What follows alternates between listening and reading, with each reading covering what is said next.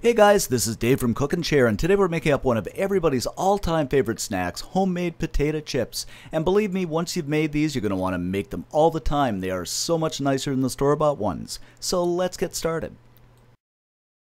So what we're going to do is get started here by peeling the potatoes. Now you really don't have to peel these, you can leave the skins on. I just think they look a little nicer with them off. And you're best using a fairly low starch potato such as a russet or Yukon Gold, but you can use just about any potato you want. So after the potatoes are peeled, you're going to grab your slicer and slice the potatoes into fairly thin strips. I only paid about $4 or $5 for this, and it works perfect. You can slice these by hand too using a knife. You're just not going to get the consistent thickness, so the slicer makes life a lot easier.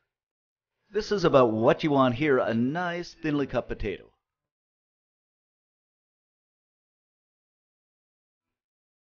After you've done that, go ahead and get them into a bowl of water. What I'm doing here is just kind of taking my hands and moving them around because you want to get out as much starch as possible. Then we're going to put the potatoes into a colander and give them a good rinse.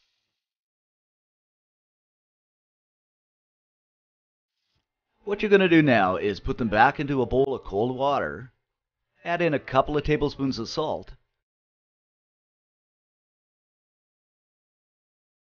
then give them a little stir here,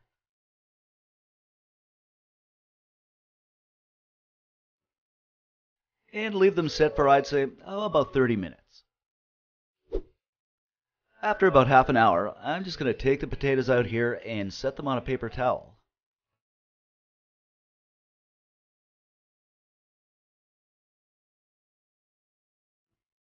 Put another paper towel over the top and just kind of pat them down. You want these as dry as possible because we're going to fry these and we don't want spats when we're frying. At this point in time, what you want to do is heat your oil up, and you want it about 350 degrees. Now you can use a candy thermometer, but what I usually do is just put a potato in, and if it kind of sizzles up, you know the oil's ready. I'm just using a pan here, and I've got about 1.5 inches of oil in it. Of course, you can use a deep fryer if you have one. So we'll just place the potatoes in batches, and I've got about 8 slices in here, but it really depends on the size of your pan. And I'm going to fry these over medium heat, and that should maintain the temperature of your oil for about 2–2.5 minutes, just until they turn a nice golden brown. And I should mention that there are a couple of different ways you can do these. You can bake them, do them in the microwave. I've tried them all, and frying by far produces the best results for me.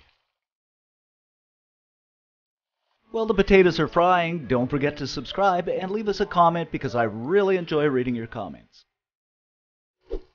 Until they look something like this is just about perfect. So what we're going to do is take them out and put them on a plate lined with a paper towel. Of course, you're going to continue to fry the rest of your potatoes this way. Once the potatoes are done, we're just going to season them up. I'm just using a bit more salt here, but you can use whatever your taste buds are calling out for. And there you have it. And look at this, guys. Nicely colored, crispy, flavorful potato chips. A great snack for when you're watching movies.